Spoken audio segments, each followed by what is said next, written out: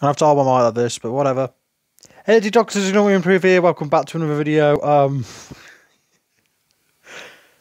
I literally saw this in my YouTube feed today. We build OnlyFans careers. What the fuck? I found this literally while I was just checking for some video to do with, self-improvement, and then I saw this shit. The actual fuck. Like, YouTube at this point is just supporting degeneracy, which doesn't surprise me, man. Mainstream media at its finest, I literally can't believe this shit, We've got, Miss Pearl over here. Not like Pearly Things, because she's a boss, She know what the fuck she's doing, She ain't a boss bitch, but she's like a woman who has her morals, it just literally says, we build OnlyFans careers trusted by leading creators.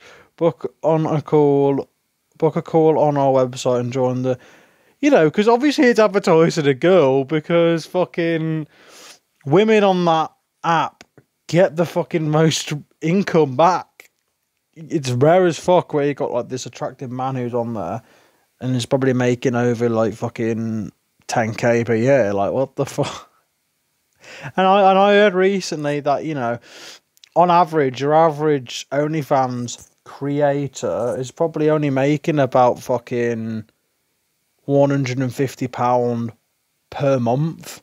So if you add that all up, it's probably not even, over 100k. People think like, oh, they're going to make that much. No, it has to be like a proper one that got verified and is like a well-known, infamous creator. But already that's cringe saying it, man. Oh my God. One thing I've promised myself, alright? I'm never buying a chick's OnlyFans. I've considered 3 different hoes, but I'm not doing it, man. It's just, this shit is... It's ridiculous, man. Literally. Just...